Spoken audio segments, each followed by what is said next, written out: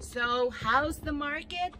Hi, it's Eva Kitsopoulos from REMAX, and I've got an update for you.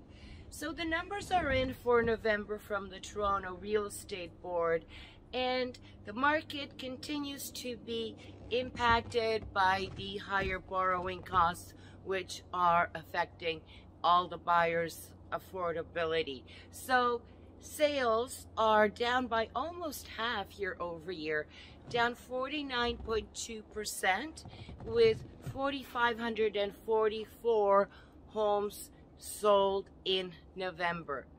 Now, what's also happening is new properties coming out on the market. They're down as well. We're down 11.6%, so it's a very few new properties hitting the market.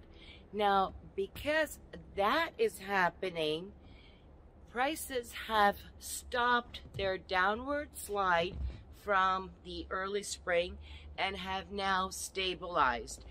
The average price at $1,079,000 is basically holding steady since August.